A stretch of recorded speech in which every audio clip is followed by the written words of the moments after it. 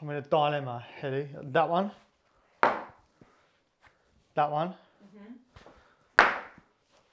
Or that one. The black sheep. Sound.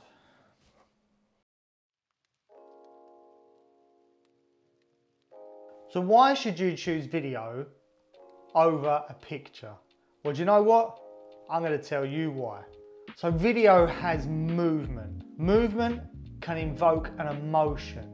It can show dimension to what a picture can't. Also, the other thing that video can do is you can show multiple angles in one shot. So say like if you had a few people standing around a burger van and you're doing the promotional video or photography for the guy that owns the burger van. You could in one sweeping shot show everybody there and the burgers and the person making it. Whereas with photography, you would have to show several different angles. Plus the great thing as well with having video is you not only have the visual aspect, but you have the audio linked to it as well.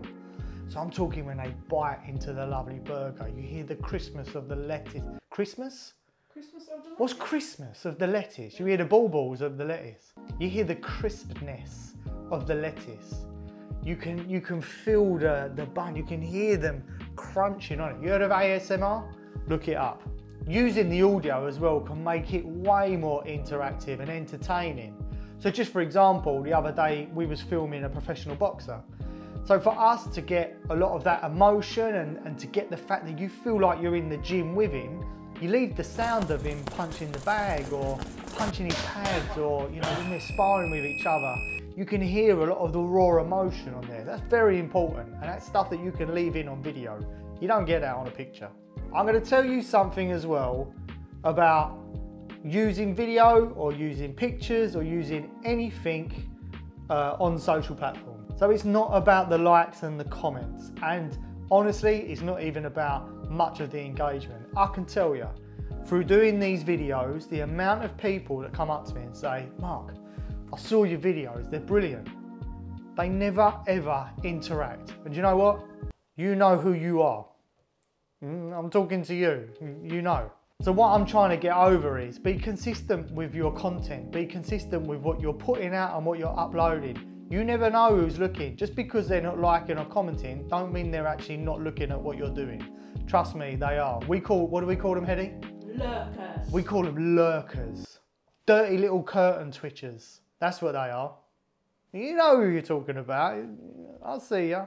Also as well, a little tip for when you're doing your videos. So when you're doing videos like this, just take a little bit of time. I think I might have a hair going across my eye there. I don't know how. I'm bored. Take a little bit of time on your surroundings. This is our dining room. So we literally just picked a corner of our dining room. It's got some nice plants, put a bit of lighting behind just to cause a bit of ambience, and that's it. Do you know what does my head in? When I watch people use this green screen crap that you get on LinkedIn or Zoom or anything like that. You know the ones when you're talking to people, you're watching a video and half the head disappears or a hand disappears or somewhere, you know? Don't do it. Spend a bit of time just tidying up a little bit of background to you, flick a lamp on behind, whatever, just create a nice bit of ambience. It actually reflects what sort of person you are as well. Another big thing to remember as well is just remember, to you, your job could be quite mundane and quite boring. To the outsider, it's not. We're nosy, we're them dirty little curtain twitchers. We want to know what's going on. Even the simplest of business has a fantastic backstory to it. That's something you can project over in video, more than what you can with pictures.